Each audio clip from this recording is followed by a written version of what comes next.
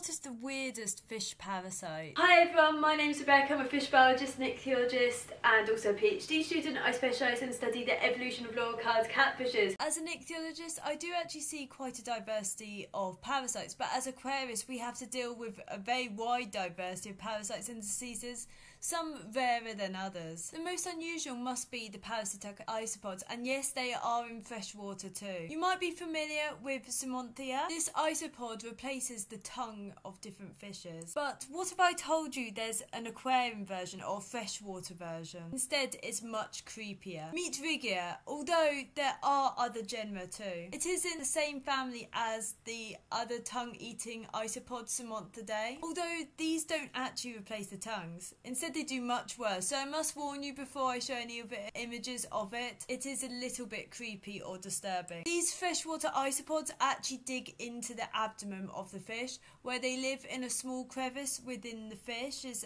body with also a small hole, so sometimes you might be able to see them, but some of these crevices are so tiny or covered by a skin flap. I've actually seen these isopods or parasites around 3 times, so some of this is actually my own footage.